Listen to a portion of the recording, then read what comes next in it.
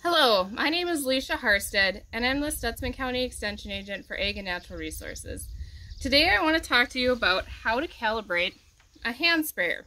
It's really important to calibrate your hand sprayer before making any pesticide application, because it's really hard to know how much product to add to your hand sprayer if you don't know what the gallons per acre output of that hand sprayer is.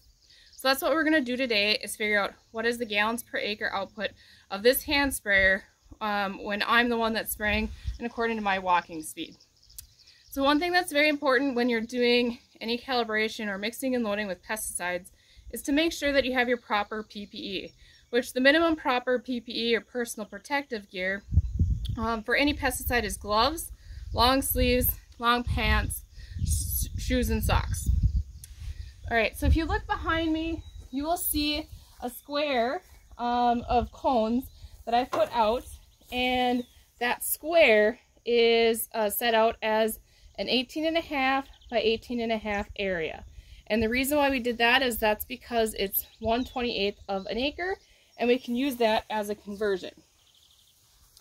So other things that you'll need to do this is you'll need some kind of a timer, and then also some kind of measuring device that can measure in ounces. Because once we collect the amount of water that it takes to cover this area, we'll be able to break it down to ounces the ounces that are collected is the gallons per acre output. Alright, so next thing you want to do is get some pressure in your hand sprayer and to make sure that you have a good seal and everything like that. You also want to test your nozzle. Make sure that you have a good spray pattern for what you're trying to control. If there's any dirt or any clogging in there, you may need to replace your nozzle or clean it out.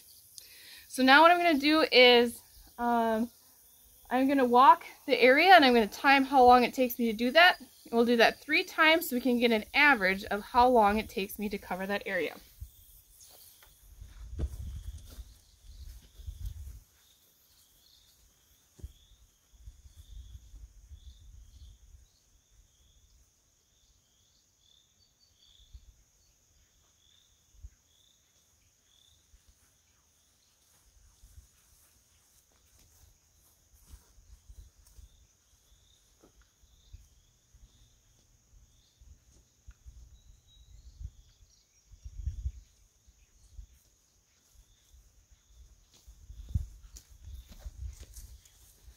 Alright, so that time it took me 25 seconds to get across the designated area.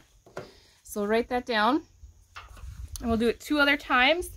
It's important when you're spraying that you have a good even pattern and that you're walking the speed that you would be if you were actually spraying. So we'll do it a second time. Alright, now that time it took me 24 seconds. Okay.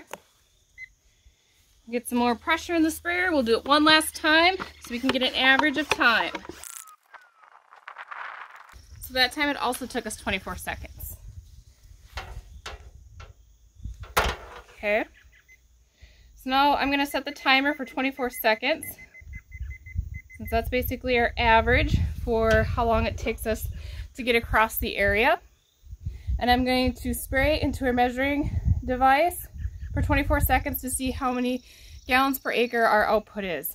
So you want to make sure that your measuring cup or whatever you're using will measure in ounces, because the ounces collected here will directly convert to your gallons per acre. Alright, so we will put a little bit more pressure in the sprayer and we will spray out for 24 seconds to see how much water we collect.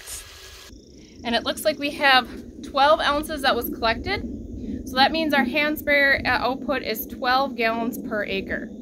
So now when you're trying to get your conversion for how much product to add to your sprayer, you can divide the product recommended label rate. So typically that will be in ounces per acre. So say you're spraying something that wants 4 ounces per acre, you can divide that by your gallons per acre output, which here is 12, and then that would give you your product, how much product you need to add to your hand sprayer. So if you have any other questions, you can always contact NDSU Extension or your local extension office. Thank you.